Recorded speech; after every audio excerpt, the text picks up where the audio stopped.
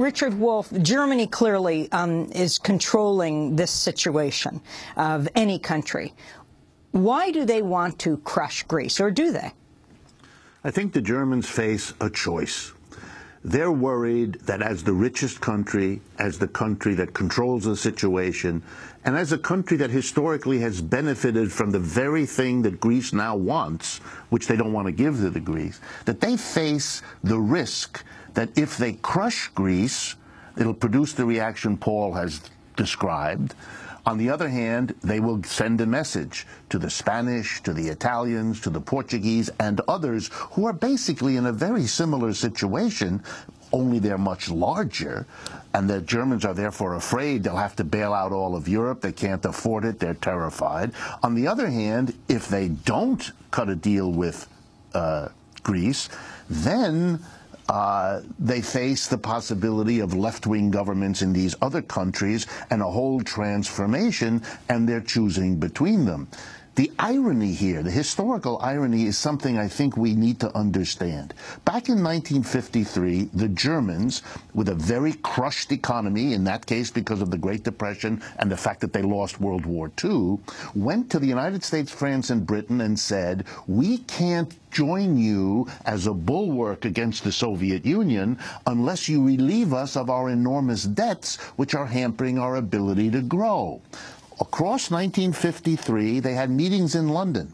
When those meetings concluded with the so-called London Agreement, here's what Germany got from the United States, France, and Britain. 50% of their outstanding debt, which was very high, was erased. And the other 50% of their debt was stretched out over 30 years. In effect, Germany got the relief of all of its basic indebtedness based on 2 world wars that they were held accountable for, and that enabled them to have the so-called Wirtschaftswunder, the economic miracle that happened. They now refuse to give to Greece what they got. They refuse to allow Greece to have the chance to solve its economic problems just the way Germany asked for and got.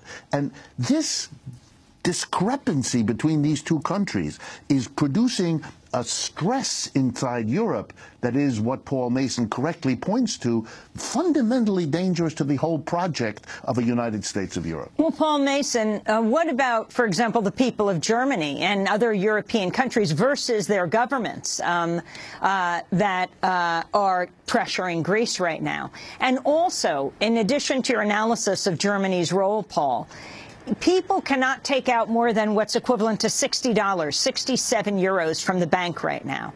The bank's actually closed until Wednesday, if not beyond. And what does that mean? Is there a rift between younger people who voted overwhelmingly no and pensioners who were more supportive of a yes vote?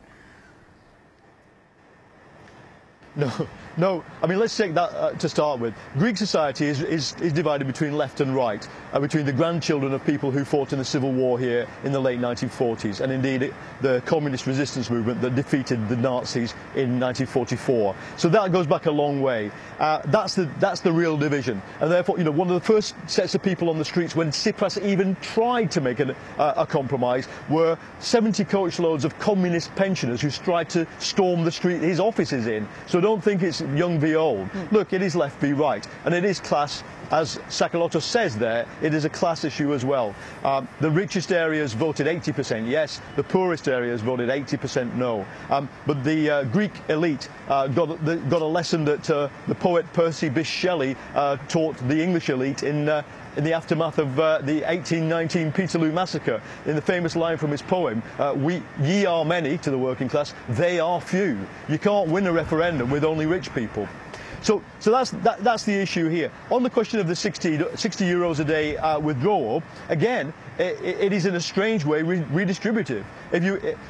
Young people here earn on average 400 euros a month. That's what you get for waiting table, and you'll find many graduates and PhDs waiting table. If you draw 60 euros a day out of your account, you'll clear your 400 euros in a week. You're not going to be drawing 60 euros a day out. Some people are walking around this city with 5 euros in their pocket. Now, that has been survivable for them but not really survivable for businesses. And I'm finding in the businesses I talk to extreme pain. It's the payments mechanism, it's the supply chain, it is the ability to settle accounts. And of course, I understand that large corporates, the big global corporates, are keeping supplies coming in even while they're not being paid. They've been advised to do that to avoid reputational damage. But it's the Greek corporates, it's the Greek medium and large enterprises that don't have that ability where things are breaking down. So if the banks were to go on top of that, that would really be an awful situation. And that is what, you know, to sum up here, because I do have to rush and do my day job, and indeed complete the documentary that we've been working on for 6 months here, is the sum up here is the Europeans cannot afford to let this country go. As Rick says, it's about Europe, but we are one border here away from the Islamic State. So we have the Turkish border, and then the Turkish border with the Kurdish areas, and that's the Islamic State. Some Greek islands are 5 miles away, less than 5 miles away from Turkey, where Syrian refugees are pouring in thousands a week. And then we are in the region of Vladimir Putin and the newly belligerent Russia. If you really want a state that has the biggest spend per capita on military in NATO, in Europe, to fail, that's the issue. And it's the issue I know that the American State Department is well aware of. The State Department are pressuring the Germans very heavily. The problem is, as you suggested there, the German people.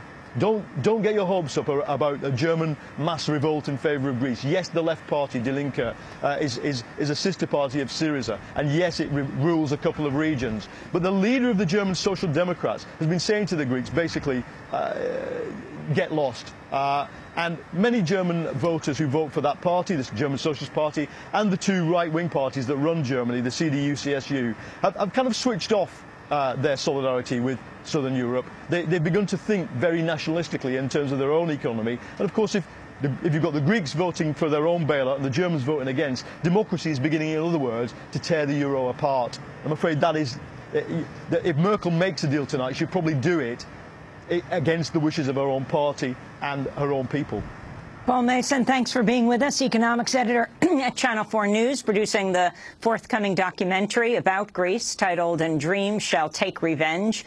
Go to your day job. Speaking to us from Athens, Greece. And Richard Wolff still with us. In our next segment, I want to talk to you about what's happening here at home in the United States, and particularly the rise of the Democratic candidate for President, Bernie Sanders, who is a socialist himself, and what that means in this larger global context.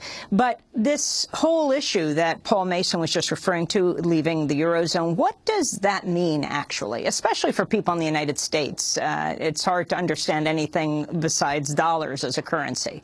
Well, basically what the Greeks would achieve if they left the European Union is they would revert to their own currency. They could go back to the drachma, which was their currency before, or a new one.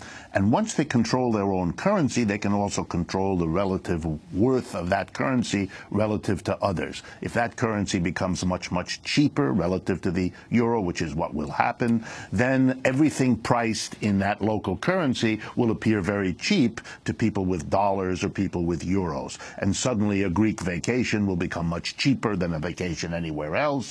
Greek olive oil will outprice everybody else's. And that has traditionally been the way that a country blocked into this dead end crawls its way out of that dead end. It's painful, but they at least have the prospect that their goods will become very attractive around the world, what they have to sell, and they'll begin to recoup. The reason they want to go more and more in that direction is that the austerity imposed on them since 2010 has given them lots of suffering with no improvement, with no chance to get out of it.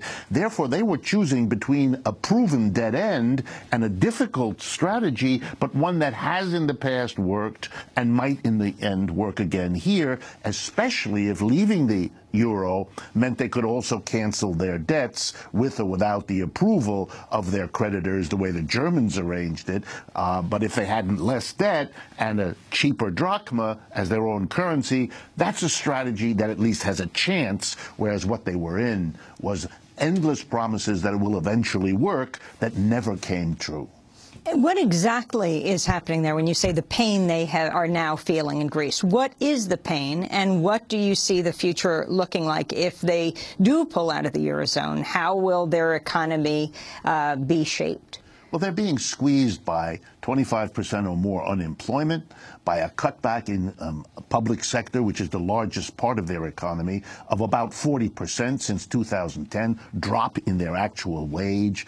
Businesses are closing because they can't solve the payments problem that Paul talked about. So you have a general disintegration that has been worse in Greece than in any other country. That's why they keep saying we've been the ones who've borne the brunt of all of this, and don't make us do more. That's unjust and not solidarity with the rest of Europe. So they're struggling to keep their pensioners having enough to live, to prevent, for example, the continued exodus. They have lost tens of thousands of young Greek citizens who were educated at the expense of the Greek economy and are now taking what they've learned to go to other countries and work and be productive over there. A country like Greece, which is small to begin with, can't keep hemorrhaging its best and brightest young people at the same time that everybody else's salary is collapsing. This is an economy where you have to look for a metaphor, go back to the depths of the Depression in the 1930s when we had comparable kinds of situation of desperate people and rampant poverty. They want out of that because otherwise they face an indefinite future of this kind of behavior. What happens to the rich people in Greece? And what about the issue of taxes? Well, you know, that's the unspoken but real story behind all of this, because the more the Europeans squeeze the Greeks with a left-wing government, that government, especially strengthened by that referendum now, has to sooner or later, and Paul referred to this, go after the wealth that's there in order to solve some of these problems. They should have done that a long time ago, but they never had a leftist government with a mindset to do it. Now they do, and that's the great danger, that you're converting a problem of European disequilibrium and inequality into a real class struggle between the mass of the Greek people on the one hand and the one place where wealth exists inside Greece, among the rich and the corporations, to help them solve a problem. So you've converted a European problem into a class struggle. And if Syriza can pull that off, the message sent to the comparable groups in every other European country is a staggering reconception of what the future of Europe may look like, where the words anti-capitalism become a unifying slogan for people across that continent. Merkel's great danger is that in pushing as hard as she has, she may reap a whirlwind of results. Is she aware of this? I'm sure she must be, although they are so caught up. The Germans are victims of their own propaganda. They converted an economic crisis into a nationalist, we versus them mentality. We Germans who work hard against the Greeks who don't. Reminded me of nothing so much as Mr. Romney's unfortunate remark in the last campaign, where he divided Americans into the 47% moochers and the 53% who work hard, trying to get the 53% to believe they were carrying the other 47. That's what the Germans have done. We Germans work very hard, and we're carrying these lazy Greeks. This put aside the questionable issue of whether the Germans ought to play such a nationalist card, given their history. But this is a way of solidifying opposition to what's going on. And this is a very, very dangerous track, but she may be trapped by it. She has done it now. So as Paul said, her own people wouldn't support making a deal. She's made that impossible for herself. A few months ago, we talked to Professor Noam Chomsky about what's happening in Greece. It's a very significant, but notice the reaction. The reaction to Syriza was extremely savage. They made a little bit of progress in their negotiations, but not much.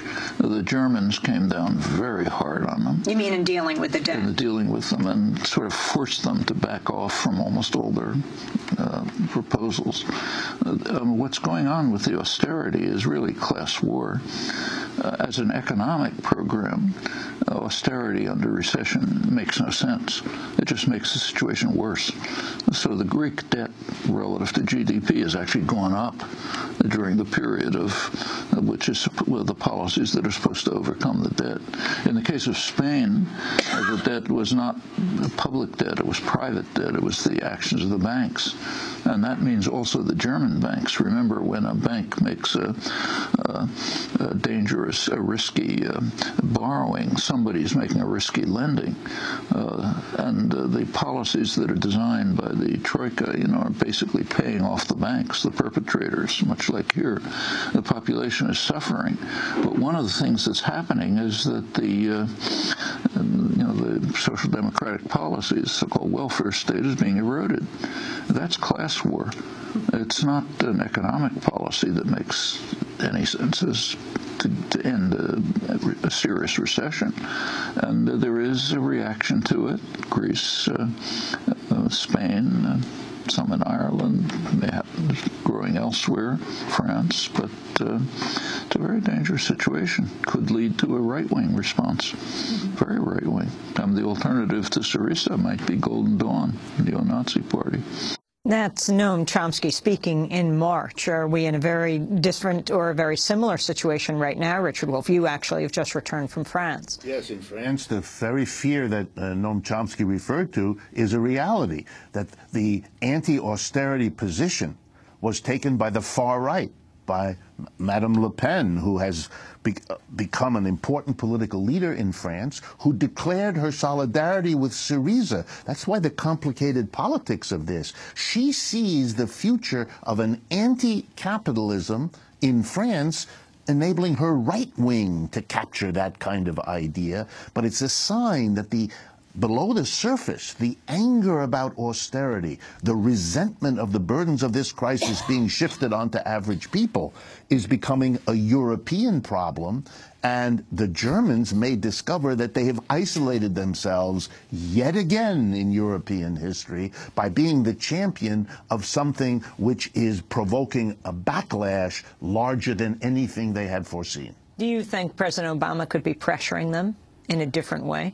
There's no question in my mind from the evidence we have that the American government is more interested with a stable Europe than with provoking this kind of a split inside Europe, partly because of the ramifications here in this country, where the same anti-austerity is building. That's one of the causes for the support for Bernie Sanders, for example. But he's also concerned that the Germans are making a classic political error, going way too far, and that this will disturb global markets. The economic recovery in this country is very weak and very fragile, and that doesn't want disturbance to come from a powerhouse like Europe. We're going to talk about the United States after break. Richard Wolff, our guest, Professor Emeritus of Economics at University of Massachusetts Amherst, visiting professor here in New York at the New School. This is Democracy Now!, back in a minute.